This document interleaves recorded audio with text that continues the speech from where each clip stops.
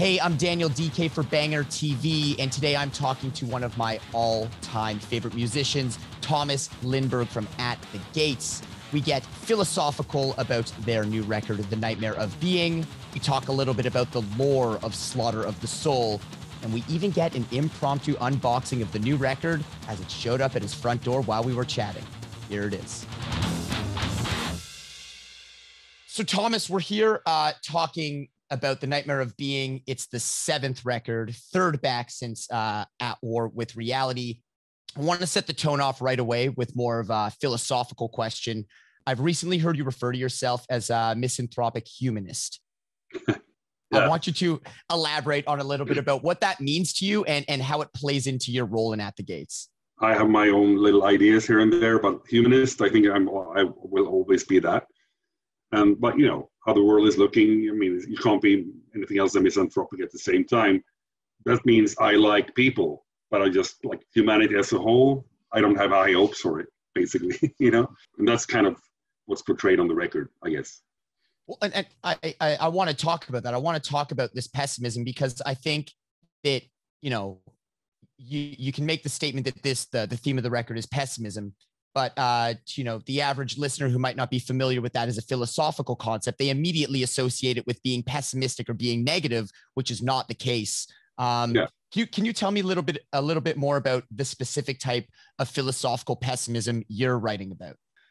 And I think the idea that caught me most was, like, as you say, it's not pessimistic at all, really. You know, and it's not negative. It's kind of more like a realism, basically. You know, life will have hurt and pain and suffering, but if you're always striving, you know, for not having that, and like hoping, thinking that, you know, yeah, tomorrow my cancer will be gone or something, yeah, you will always be disappointed, will always, you know, feel shit. If you embrace life as it is and live with, you know, no defense mechanisms, basically, you can live life richer and fuller.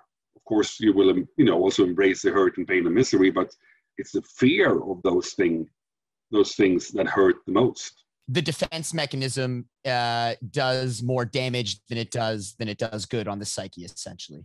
Yeah, exactly. And also, like, this defense mechanism can come in different shapes and forms. Could be like the obvious ones, religion, you know, different isms, I guess, you know, world views.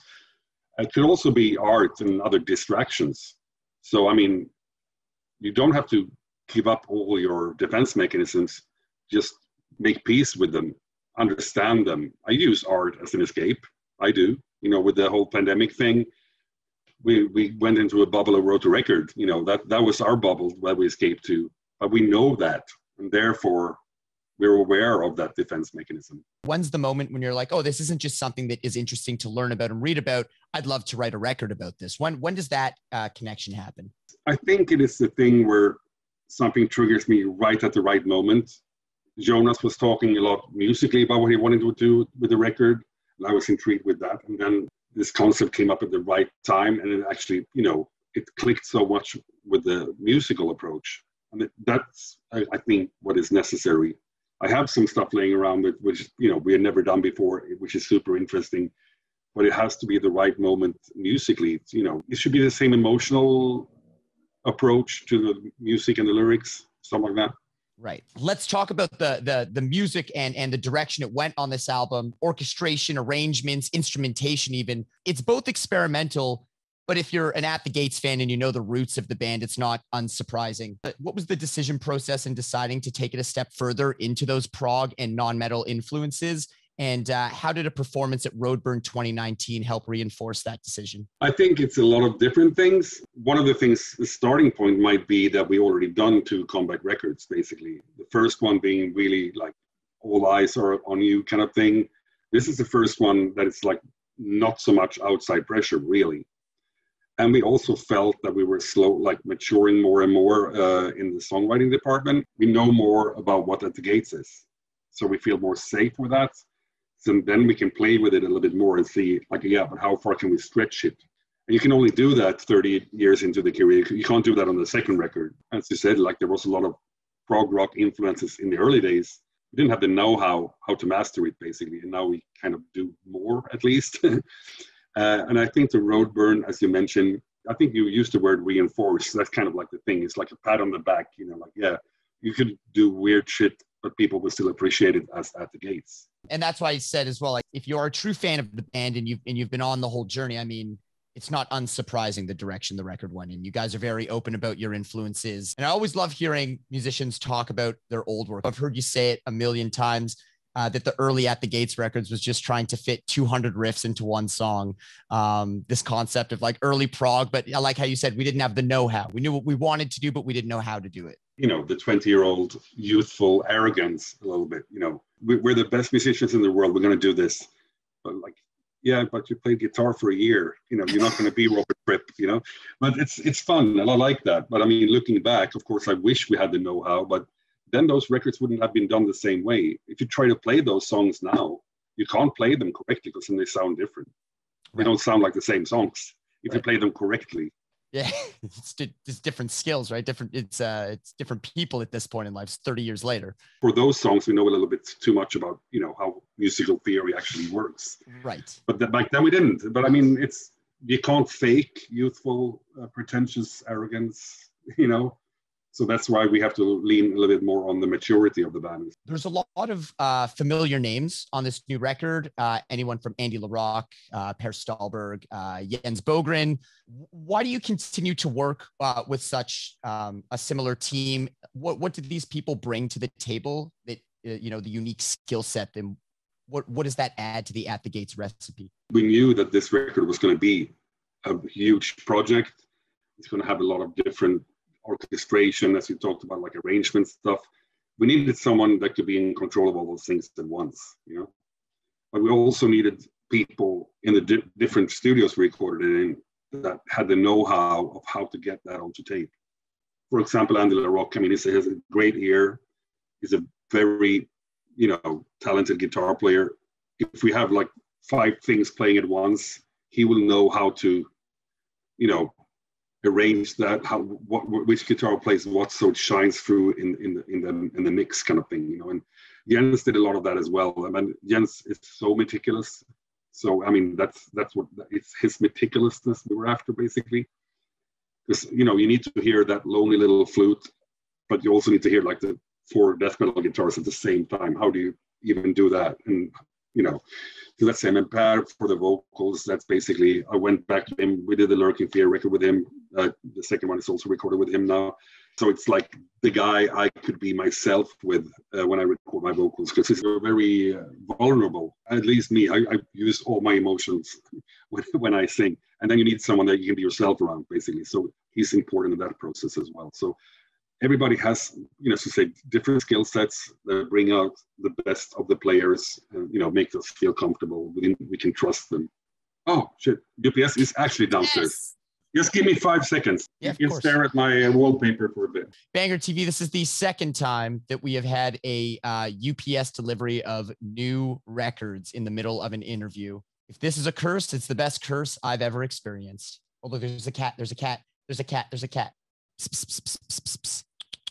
I'm just curious what it's like to be the At the Gates house cat, how the music may have shaped the snacks that you enjoy, whether it affects the way you sunbathe. Insightful. Back. Sorry about that. I'll open one and see what this is.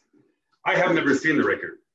Brand new At the Gates record, The Nightmare of Being. July 2nd, Century Media. Let's see.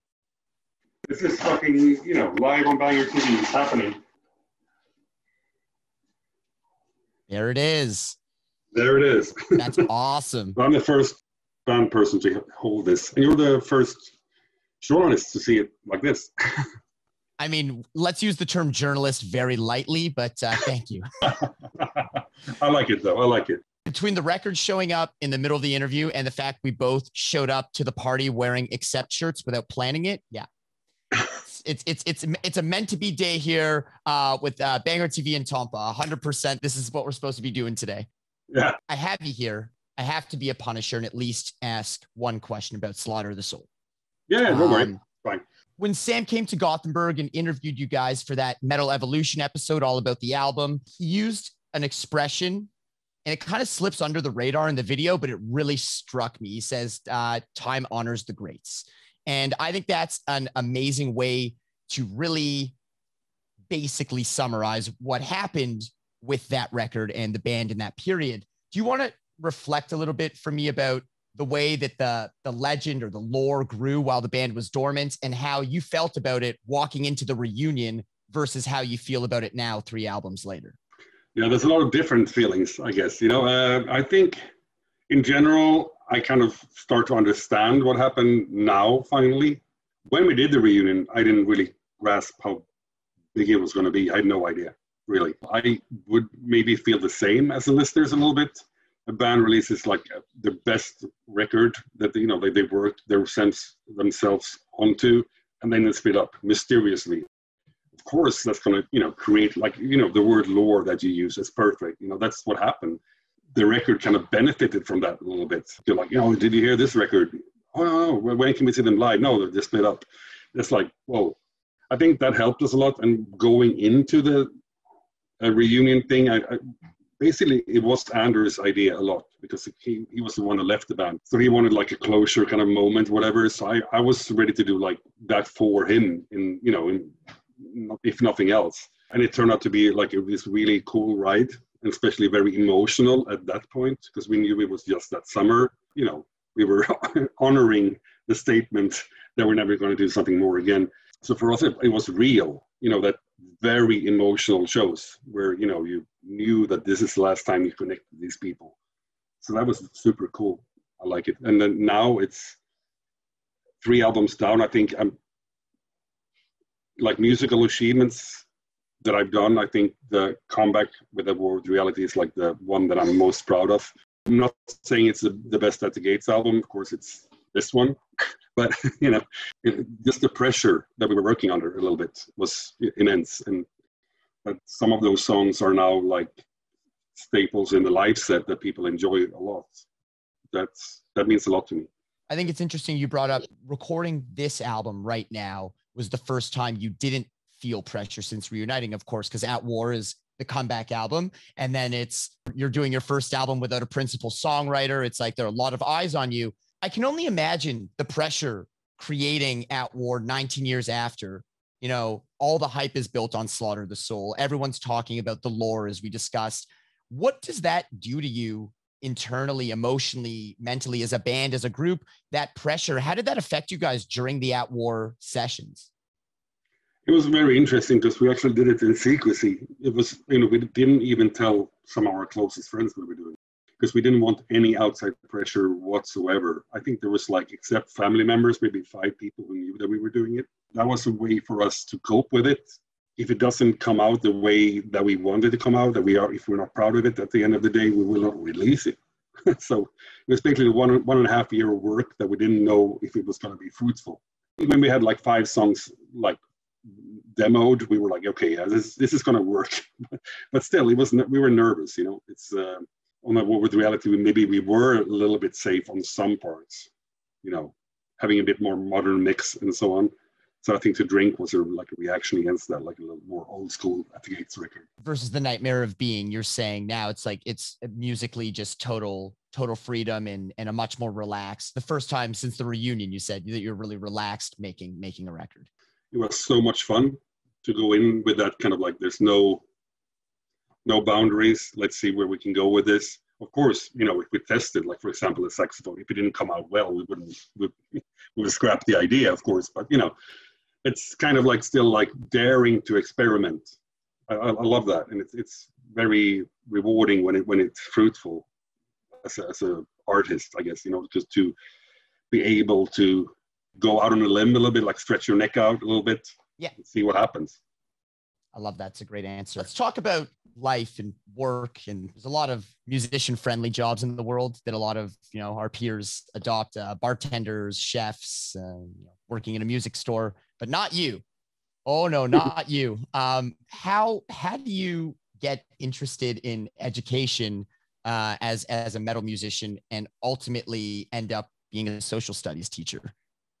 I think actually in Sweden, it's a lot of metalheads working in care in general, from elderly care, taking care of kids at a kindergarten, or working as the help teacher, the one that has to go out with the ADD kid from the room, kind of, and sit somewhere else. That's a lot of metalheads do that. Those kind of works, because that's also a job you can quit and you can still come back to. I did go do that, like the school thing, a little bit. I had a very good teacher in the class I was working with, and he saw that I was interested in, like, I connected with the kids, and like he saw how I felt when I actually learned them something. So I tried it a little bit, and I really felt comfortable. And then I just decided, let's go to university 5 years. But now, having been a teacher for 10 years, it's very rewarding, so to say, to actually inspire the kids, get them, encourage them. Are there ever interesting moments where it's like, Mr. Lindberg has to leave now for tour, and like, how do you explain that? Do you explain that to the kids that you're leaving for tour and you're going to go play to all these people, and then you're going to come back and resume studies after the tour? Yeah. I mean, I have to. I mean, and then the school I've been working on at now for a while, it's the same school, so everybody knows that this is what I do as well. And I always talk to the boss before the school year starts. Okay, these are kind of the periods that I might have to go away. But we have such a big teacher shortage in Sweden. They need me more than I need them, I guess, Indisposable. So basically, we get like a fill-in teacher for a couple of weeks. I plan everything. If they do a test, I correct the test on tour. Last 2 US tours I did, I was working 1 hour a day, correcting stuff, and also putting lectures up on Google Classroom. You're like sitting on the bus with your laptop, like working. Yeah. So I actually got 25% pay during the tour for doing that. Double dipping. That's awesome. That must go well with the $6 per diem that we get while we're on tour, right? Yeah, exactly. That we spend on records. Yeah. Yes. Just at all the record shops. I'm a massive At the Gates fan, but I've always admired you, specifically your connections to punk and hardcore. Can you offer any updates on other projects, whether it be Lockup or Dysphere, or perhaps there's something in the works we don't know about? What's next for you outside of At the Gates? Both the Lurking Fear and Lockup albums are recorded and going to be released this year, somehow in the fall, I think. They're both recorded and mastered and done, so that's great. Dysphere, we have an album full of material now. We're just kind of like nailing down the last things. We're doing pre-productions. Right now, shopping around looking for who's going to produce it. Nice. So that's probably going to be recorded sometime end this year, I hope. I was hoping to get 4 records out in 1 year, but yeah, what can you do? 3. You got to adopt some pessimism when you're looking at how many records you're going to put out in a year. Yeah, exactly. Pessimism, the last refuge of hope. What about At the Gates? So we've got new record out. We've got shows booked. Are we going to be making up some of those Slaughter anniversary shows? What's the release plan, and what's getting back on tour look like for you right now? I think we have around like 5 or 6 shows that are not yet canceled this year, like from August to, say, October. We have started booking from December onwards. So 2022 looks pretty full, because we also have those postponed Slaughter of the Soul anniversary shows as well in between. So we have to like have a lot of songs fresh in our heads at the same time, but it's going to be fun. And I mean, we're lucky that Slaughter of the Soul is 30 minutes. So basically we can play 30 minutes Slaughter of the Soul and side A of this. You have to do side A because I need to hear that sax live. Yeah. How are you going to do that? How are we going to do that? I think that, a lot of the orchestrational parts for To Drink from the Night Itself, we actually used some backing tracks for some of them. Roadburn, of course, we brought in Joe Quayle's quartet for that. We are thinking of doing like some shows where we can do the full thing, and also then bring the sax player out as well. So that's going to be played once in a while with special occasions when we can fly him out, basically. I love that. Death metal and live saxophone on the same stage is one of the most beautiful things ever. I will come to Gothenburg just for that show. Like that's huge for me, man. I love that. That's great. No, I think the saxophone has a very desperate tone. We always talked a lot about the different emotional tones of different instruments and how we can make the emotional impact on the listener greater with adding different instruments than just the basic death metal lineup, so to say. So I think that's why we want to incorporate more and more stuff. to just hit the listener harder with the emotional side of the music. I love it. And I've listened to the new record numerous times. It's, as an At the Gates fan, I'm very pleased, and I can't wait for everyone else to hear it because they are going to be very pleased as well. I hope so. I mean, there's a lot of surprises, but as I said, I think that average At the Gates listener is they like surprises. Tomas, it's always fun to hang out with you. Thank you so much for hanging. The Nightmare of Being, Century Media. Everyone pick it up. Go see At the Gates live. And dude, great shirt. Great shirt, man. Thank you so much. See you soon.